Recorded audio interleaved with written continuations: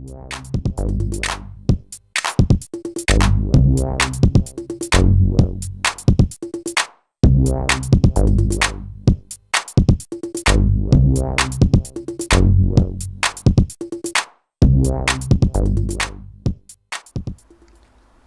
everyone, this is Aaron from IRS Communication. In this video, I'm going to show you how you can install your TP-Link wireless N router 300 Mbps, the model number TL WR841N.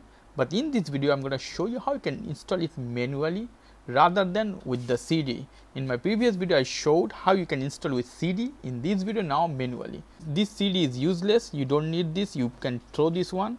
All you need to do, you have to connect the power connector with the router. After that, you have to connect one port to the router, that RJ cable, the internal cable, and another port to your desktop or laptop PC, as I am connecting now. After that, the light should blink. Okay.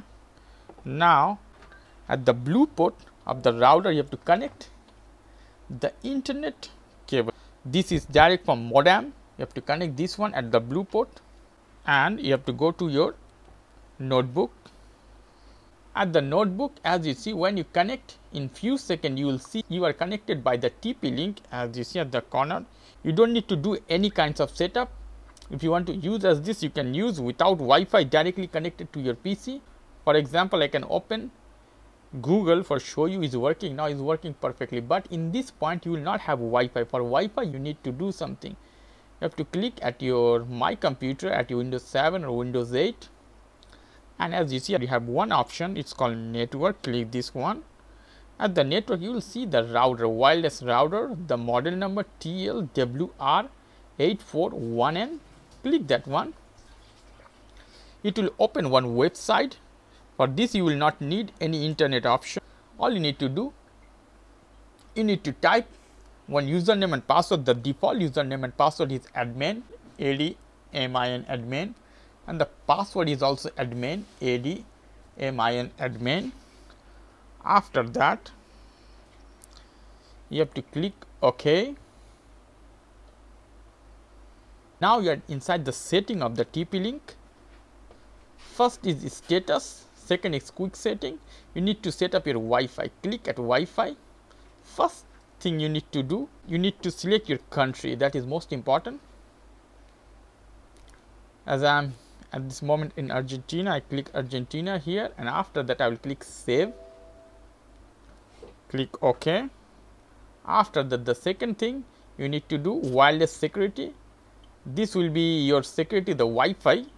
The password of your Wi-Fi, put as you want. I will change this one. This will 1234 some number. Put QWERTY. After that, I have to hit save here, and it's done.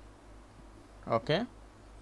One more thing, wireless setting, you have to go one more time, and as you see, this is your SSID number, the first option. This is your Wi-Fi name. This will be default name is TP-Link D1F6F0. You can change as you want by your name, but I will not gonna change this one. Close all, and I'm gonna disconnect this cable from here. Now, okay, as you see, my laptop don't have no internet signal. All I need to do, I have to click this one, and as you see, this signal, just I create TP-Link. You just need to click this one, and after that you have to click connect, and you have to put the password. As I put the password QWERTY. Click next. Click yes, sharing and content, other thing. And as you see, it's connected now.